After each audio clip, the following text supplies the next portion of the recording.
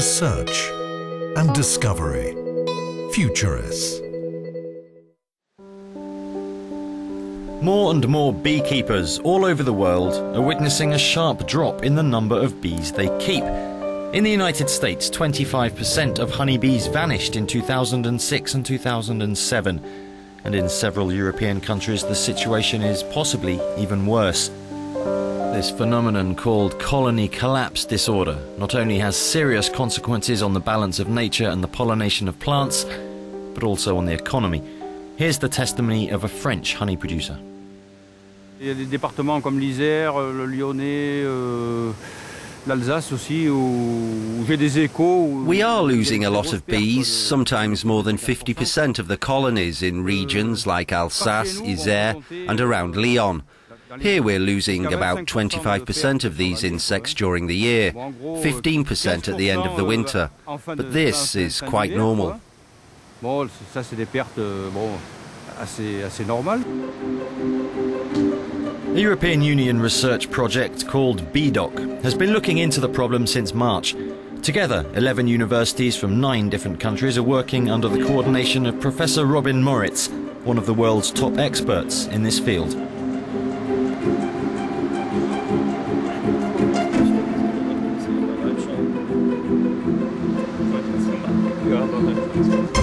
The idea behind BDOC is to seek on 3 different research pillars, one aiming at the diagnostics of diseases, so developing new easy tools for bee disease diagnostics, the other for developing strategies of disease prevention, and the third one is trying to develop novel treatments that may rely less on tedious chemical therapies that we have now.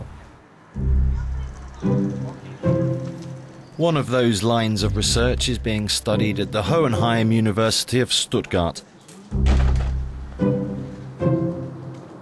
Under the guidance of Dr. Peter Rosenkrantz, the researchers are introducing toxins into groups of bees.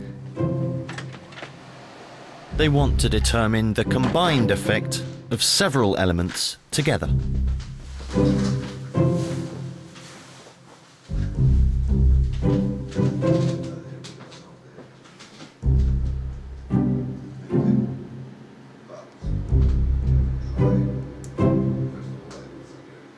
First of all, we want to know what is the real effect of a combination of certain pesticides and parasites. The second thing is to see how the colony can react, can handle these exposures. A loss of biodiversity is one of the main suspected reasons for the loss of bees, along with excessive use of pesticides and pollution. What researchers are saying, though, is that several different factors working together can explain CCD.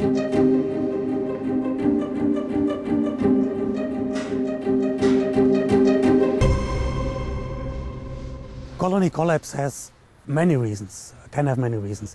We know the biggest problem at the moment is varroa mite, but again, starving of honeybees, mismanagement, additional pesticides, poor nutrition can also act together, can really create a situation where a honeybee colony cannot survive anymore and will collapse.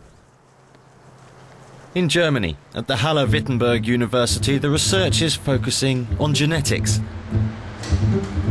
They're putting bees' genetic makeup under the microscope, trying to understand which single gene is involved when a specific source of stress for the insect is active, whether it be illness, parasites or pesticide.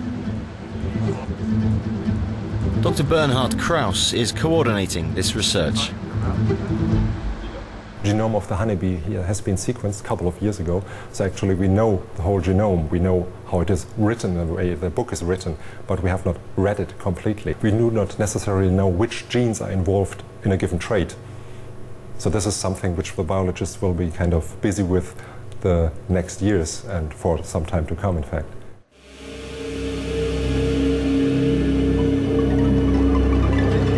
multidisciplinary approach is the only way to solve the problem. And like all European scientific projects, it's also a multinational approach.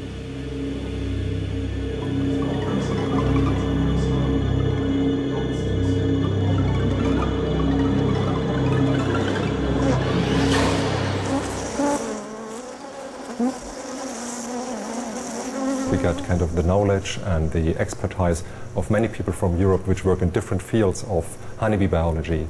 We have people which are expert for pesticides, we have people which come from the biochemistry side, we have people which really work in the kind of applied field of honeybee, beekeeping, and actually people like us who work in bee genetics.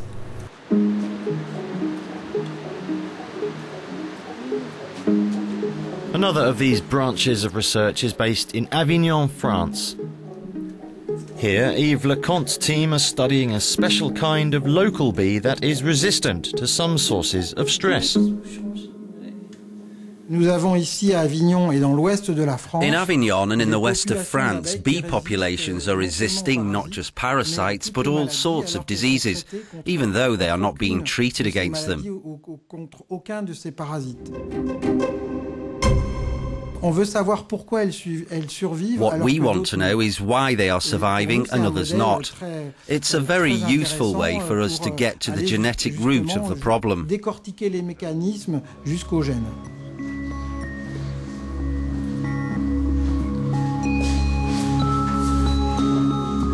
The project aims to help beekeepers survive CCD.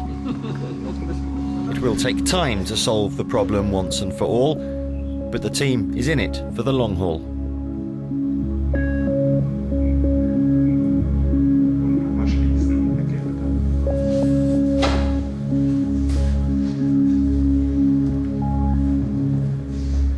We don't eliminate the problems, but we give the beekeeper a tool to avoid the problems. I think this is really the realistic goal that we have in those 3 years. And the long run will really to eliminate the problem, which will require breeding work for resistant honeybees. I think this is sort of the scheme that we have in mind when we work in the bee dog. Finding a way to protect bees means working to protect natural balance. Bees are a delicate microcosm of the health of our planet. Problems for them means problems for all of us somewhere down the line. As Einstein put it, no more bees, no more pollination, no more plants, no more animals, no more man.